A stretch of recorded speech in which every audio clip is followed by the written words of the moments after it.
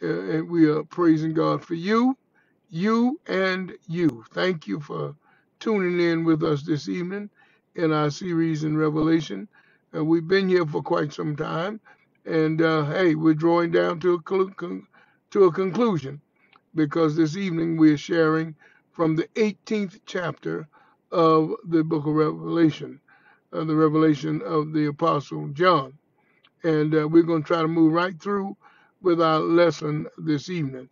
But let's have a moment of prayer before we proceed. Dear Father, we thank you for your blessings this day. Thank you for waking us up and allowing us to experience another day on this earth. Thank you, Father, for the opportunity to just share your word with your people and with anyone that will listen, but in particular with New Sardis, but in general with the World Wide Web. This word is good for the whole earth, for the whole world.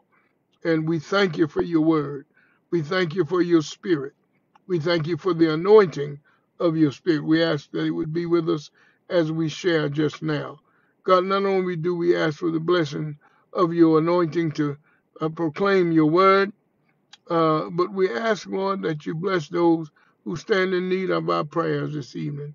You know who they are, where they are, and we ask that you would be merciful and gracious to all of those that need your help, those that are beyond the help of mankind. We pray that you would be with them right now. We ask now that you be with us again in this time of study. In Jesus' name, we do pray. Amen. And thank God. All right. From the book of Revelation, and I said we were in chapter 18 this evening, and that's what we're going to try to deal with. There's only 24 verses, and we'll deal with them and try to complete this chapter before we move on. 24 verses. And allow me tonight not to read the entire chapter before I get to the exposition, but allow me to just reference the verses as I move forward with the exposition, okay? All right, here we go. Remember in chapter 17, we witnessed the fall of the great worldwide religion, the religious aspect of Babylon, okay? And Babylon, the religious Babylon uh, that would take place in the world in idolatry and cultism, all right? The religious Babylon, if you will, was destroyed in chapter 17. Well, in this chapter, we will witness the fall of commercial Babylon, the economic aspect of Babylon. And then remember, Babylon represents the wicked world. That's what it represents. Babylon represents the wicked world. And in the days of the tribulation period, men will build uh, will build economic empires. Economic empire.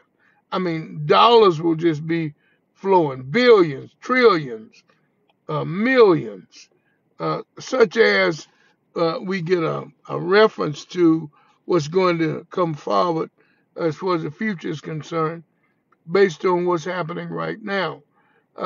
Example, with Biden's infrastructure plan, he's talking about trillions of dollars. I mean, used to be millions, billions for a minute, but now we're into the discussion of trillions of dollars. So you can imagine where this thing is going, all right? Used to be thousands, used to be millions. Now it's uh, uh, trillions, trillions of dollars. And so the future economic empire will be unequaled uh, during the tribulation period. There will be astounding wealth and of affluence. And you can imagine right now uh, where we're going based on what it used to be like in our world and what it's like right now. Uh, the, the conversation used to be about thousands, but now it's about millionaires are made today like it used to be with those who would have $1,000 in their pocket. Hey, that's all changed. The economics is growing and it's growing like crazy. It will all come, however, to a violent end. In chapter 17, we saw religious Babylon. We saw that system fall. Now we're going to see the city itself, uh, economic Babylon of the world, will fall. God Himself will judge their wickedness. We'll see God put forth a demonstration of His great power, and we will see four groups react to what the Lord will be doing. Okay, uh, verse 1 through 4, I think, gives us a description, all right, of what's going to happen. Okay, let me see if I can reference those verses and find them for us. I say 1 through 4. No, 1 through 8 actually is the announcement of the fall of Babylon. 1 through 8 verses.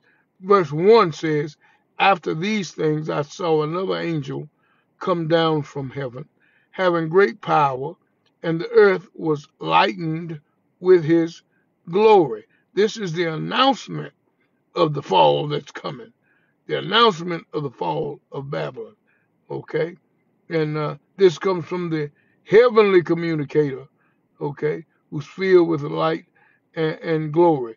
And then in verse 2 and 3, it says, "And he cried loudly, cried mightily with a strong voice, saying, Babylon the great is fallen, and is become the habitation."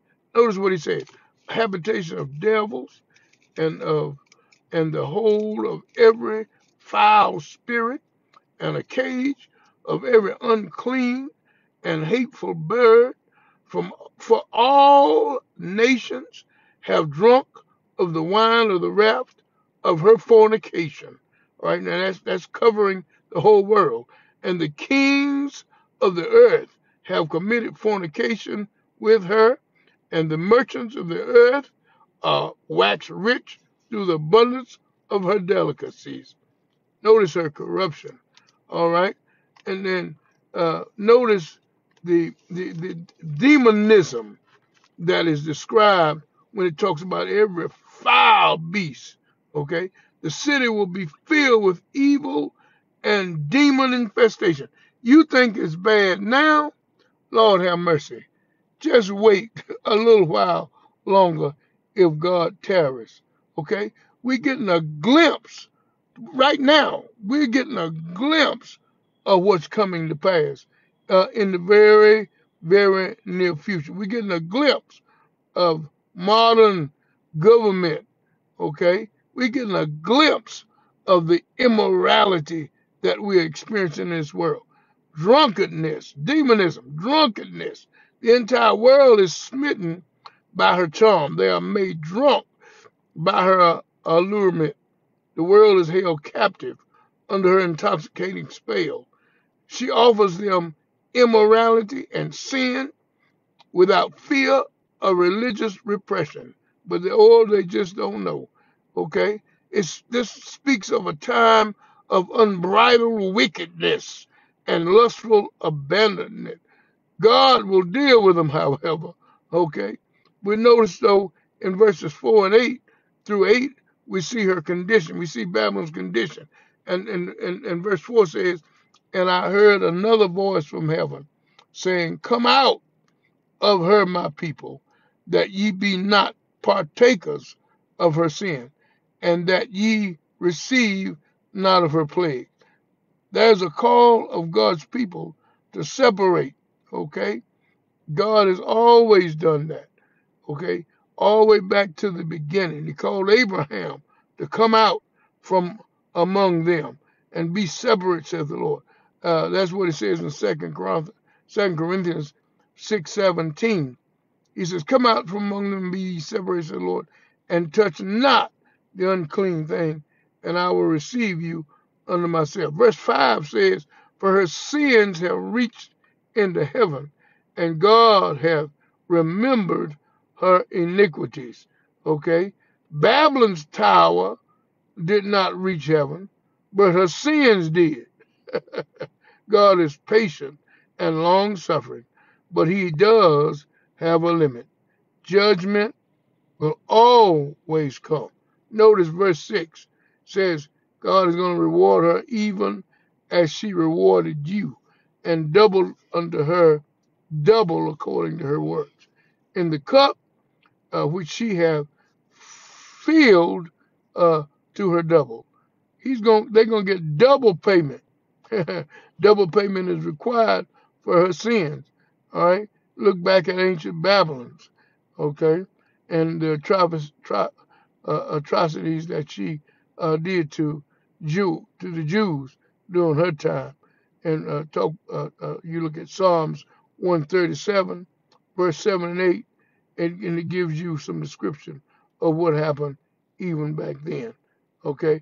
Verse 9 says, happy shall she be that taketh and dasheth thy little ones against the stone.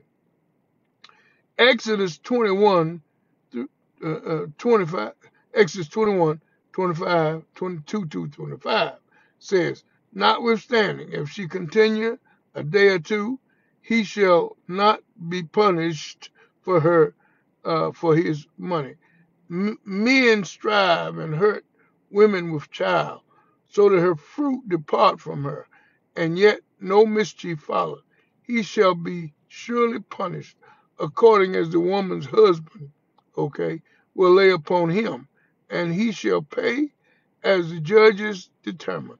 And if any mischief fall, then thou shalt give life for life, eye for eye, tooth for tooth, hand for hand, and foot for foot, burning for burning, wound for wound, and strife for strife. God will require double punishment, and it will be upon wicked Babylon. Verse 4 7, verse 4 however says, verse 7 says, how much she hath glorified herself and lived deliciously, so much torment and sorrow give her. For she saith in her heart, I sit a queen, and am no widow, and shall see no sorrow. Listen, remember the verses in Galatians that says, God is not mocked. Whatsoever a man soweth, that shall he reap. Hey, that was true back then, it's true now, and it's going to be true in the days to come. Verse 8 talks about, says, therefore shall her plagues come in one day. Listen to verse 8. Her plagues shall come in one day. Death and mountain and mourning and famine, and she shall be utterly burned with fire. Utterly burned with fire. For strong is the Lord God who judgeth her. Judgment will fall, and will fall swiftly. Her desolations will come in a single day. You hear what I say? In a single day. God is powerful, and he will dispense judgment.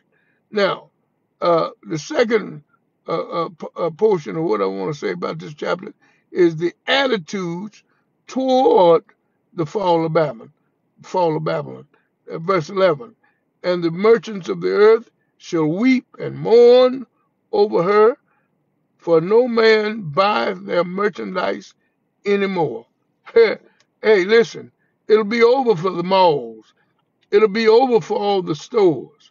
Hundreds, thousands upon thousands of them will no longer be selling their merchandise. Verse 12 says, the merchandise of gold and silver, precious stone, and of pearls and fine linen, and purple, silk, scarlet, and all thine wood, and all manner of vessels of glory, and all manner of vessels of most precious wood, and of brass, and linen, and marble, cinnamon, odors, uh, ointments, frankincense, oil, wine, oil, fine flour, wheat, beast, sheep, horse, chariot, slaves, souls of men, and the fruits that thy soul lusteth after are departed from thee, and all things which were dainty and godly are departed from thee, and thou shalt find them no more at all. The merchants of these things which were made rich by her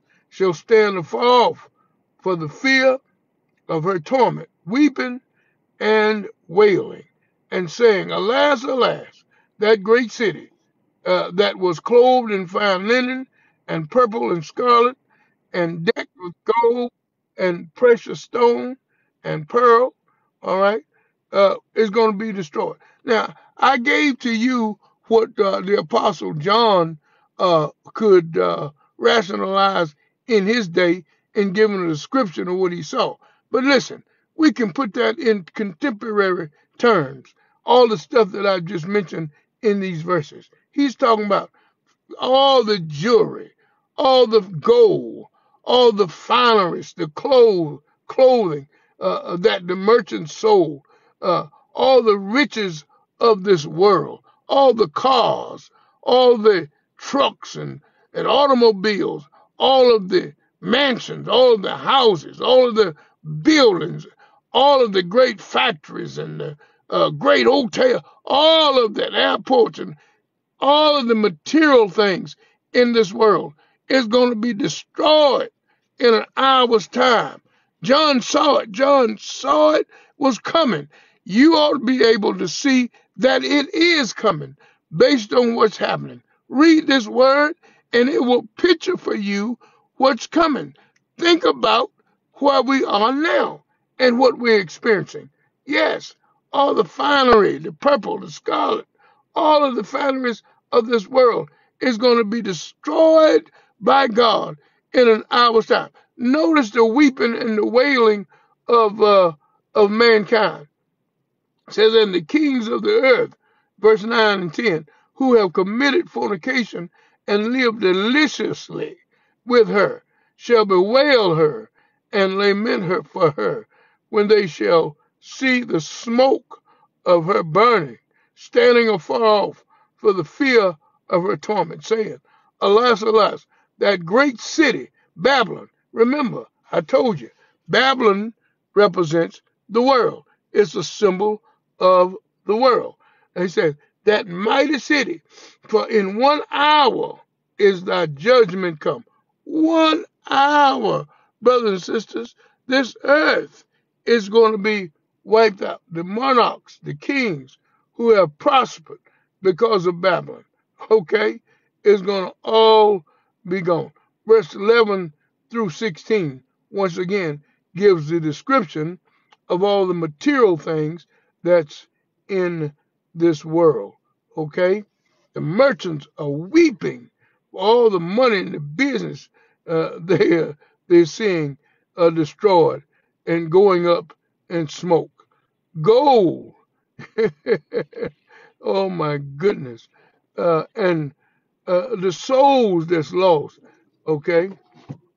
Now, uh, remember Matthew chapter 6, verse 20 21 says, but lay not up for yourselves treasures in heaven where the neither rust nor moth can corrupt and the thieves do break through and steal.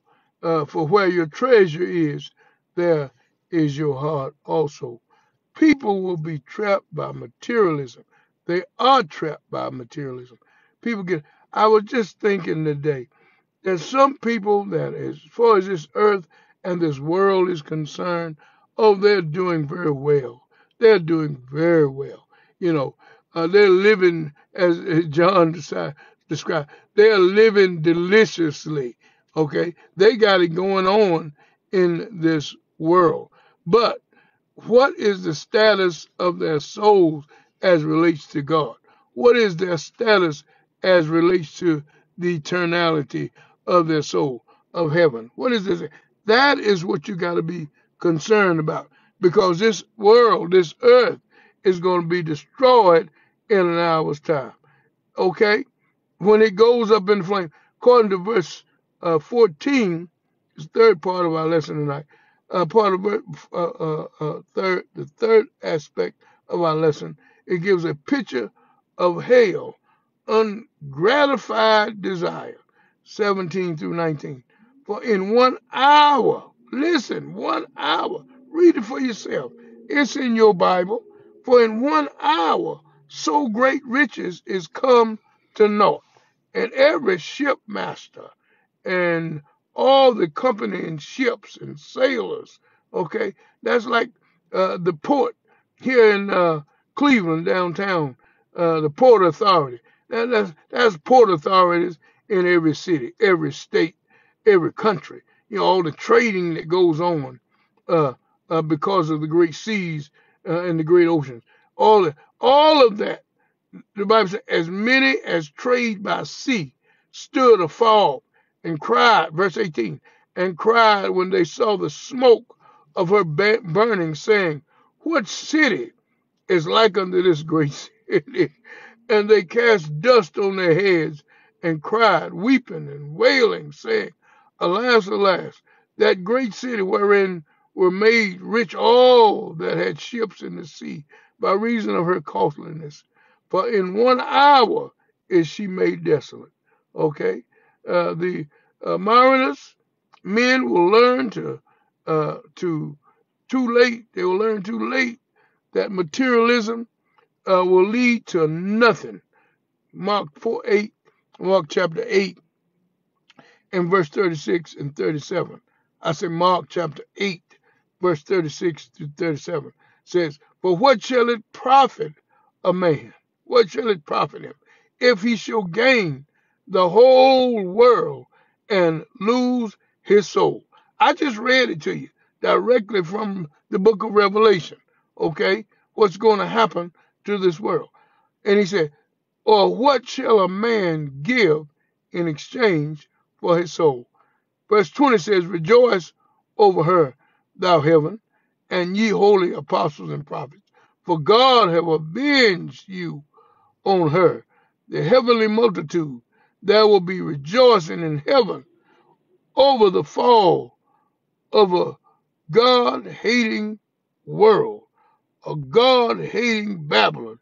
God has avenged the blood of the honor of his servants, all those that died and shed their blood because they were servants of God and doing the will of God. And finally, the third outline of our lesson this evening, verses 21 and through to 21 through 24, we have the accomplishing of the fall of Babylon, accomplishing the fall of Babylon. Okay, yes, the sea come up upon Babylon.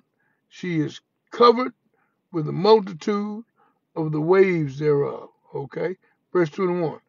And a mighty angel took up a stone like a great millstone and cast it into the sea, saying, thus with violence shall that great city Babylon be thrown down, and shall be found no more at all. Babylon and all that she stood for is no more. He wipes out the wickedness of this world. Verse 22, says, and the voice of harpers and musicians. Listen, this is all the musicians of our world today. Now, John is just giving what he knew and what he could describe. And so he says, in the voice of the harpers and the musicians and the pipers and the trumpeters shall be heard no more, and all in thee, and no craftsman, and whatsoever craft he be.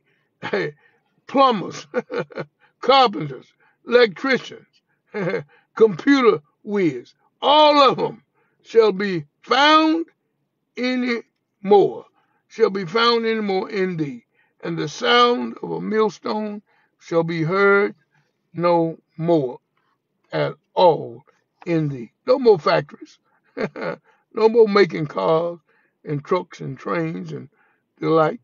Uh, music without God. No more. No more. Verse 22. And the voice of harpers and musicians, pipers, trumpeters shall be heard no more at all in thee. And no craftsman, and whatsoever craft he be, shall be found any more in thee. And the sound of the millstone shall be heard no more at all industries, all craftsmen, no more. All right. It says, and the candle. Verse 23 says, and the light of a candle shall shine no more at all in thee, and the voice of the bridegroom and of the bride shall be heard no more at all in thee, for thy merchants were the great men of the earth, for by thy sorceries were all the nations deceived. In other words, there'll be no more marrying, as the scripture says, and no more marrying and giving in marriage. There'll be no such thing anymore. And the light of a candle shall shine no more at all in thee, and the voice of the bridegroom and of the bride shall be heard no more at all in thee. For the merchants were the great men of the earth, for by thy sorceries were all nations deceived. Okay? No more weddings, y'all. No more getting married. No more in this world joy and happiness. That's of this world. Okay? The kind of uh, joy, happiness that is temporary, that doesn't last. Okay? If it's not in the Lord, it's temporary. It's not of God, it's temporary. I said on yesterday how I thought when I was in the world that I was really enjoying life and experiencing what I thought was the best of life, only to find out all that I was enjoying, what I thought I was enjoying, was fictitious. It wasn't real. It was a figment of my imagination. Okay? All of that's going to be gone, y'all. And then verse 23 says, and in her was found the blood of prophets and of saints and of all that were slain upon the earth. Babylon represents all, I said all the sins and the murder of all time. Judgment falls from the Lord to ultimately destroy all those who have opposed God. You're talking about murders every day. I mean, murders on top of murders, uh, death on top of death, all kinds of tragedy, atrocities that's going on in this world because they've thrown God out of their lives. They don't want no more a part of Him, okay? And we see what's happening in America. I don't know what's going on in other countries around the world, but I'm assuming based on the Word of God, same thing is happening. Uh, Cleveland is just a example of what's going on all over the world. Okay, it's happening, but all of it, according to 7 verse 8, chapter 18, is coming to an end. Is coming to a end, and you need to get right and get ready because those days are coming. God's word is true, and you will not be able to escape the judgment of God. We thank you for listening this evening. Sorry for the out of my element. This is not my niche. But I hope it came through.